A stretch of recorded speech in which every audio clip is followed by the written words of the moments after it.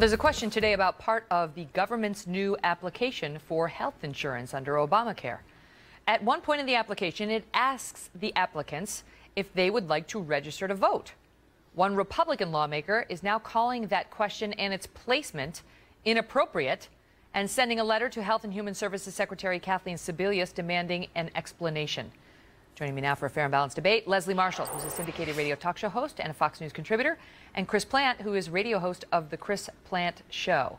So, Chris, this Republican lawmaker comes out and says to Ms. Sebelius, look, the question is asked in a way that seems to be suggesting to somebody that their voter registration is somehow tied to their eligibility for a subsidy under Obamacare, and therefore he has problems with it. Your thoughts?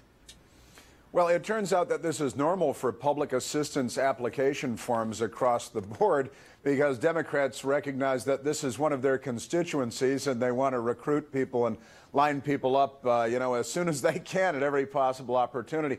I think, I think everyone should vote. I think everyone should register to vote because then you can legally vote. But I think that the Democrats certainly see this as an opportunity, and the Obama administration, to appeal to a target audience, that is people signing up for Obamacare. And what really threw me on this one was that the application for Obamacare is 61 pages long. Now, you can buy real estate in Virginia with about 8 pages. I don't know what you need 61 pages to. That's what really threw me for a loop here. It's longer than the SAT exam. Well, but that's not particularly surprising that there'll be a lot of questions asked before they give you, government-subsidized health insurance. But, Leslie, Chris accurately references the law, which requires, let me get it right, an opportunity for voter registration through any office that provides public assistance. And that's pursuant to the National Voter Registration Act back in 1993.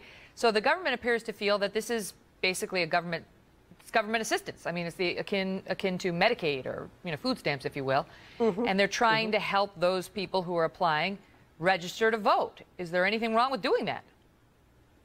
Not at all, and obviously this is not something done since you mentioned, Megyn, thank you, 1993.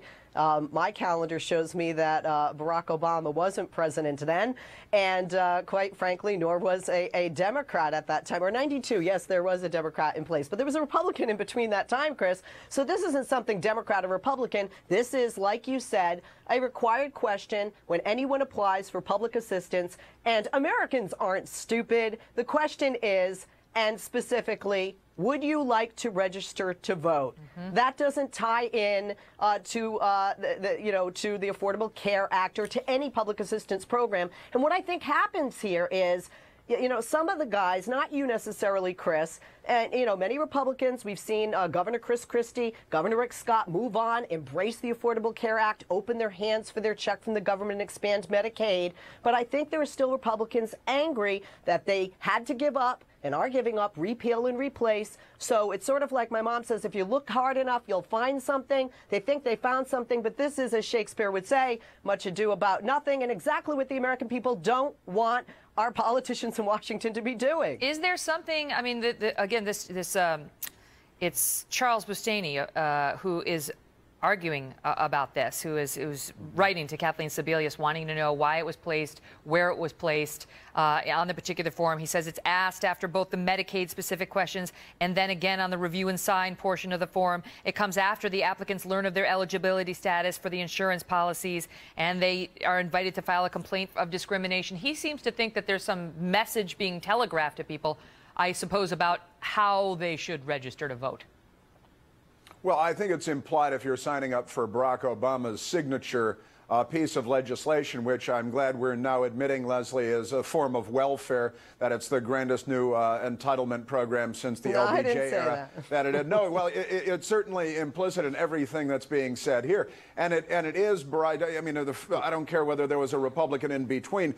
This is a Democrat effort to target their audience, to sign them up. Now, if we're signing people up registering people to vote that sign up for the military, that are buying firearms, that do the things that, pro-American people do, than just to offset the registration of all these Democrats over here.